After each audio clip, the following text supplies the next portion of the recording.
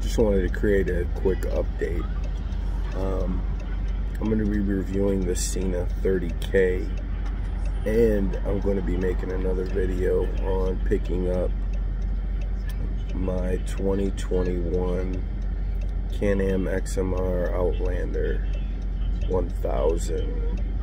So I didn't do it on the 2020 Renegade XMR, but I'm going to do it on this one. So I just wanted to put a little update out there, see if I got some views, and then we're gonna do pickup, walk around, test drive.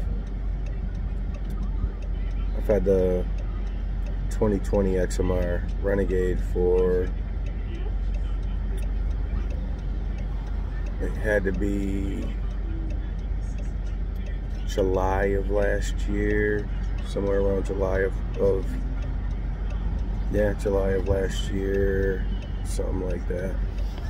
Yeah, July of 2019.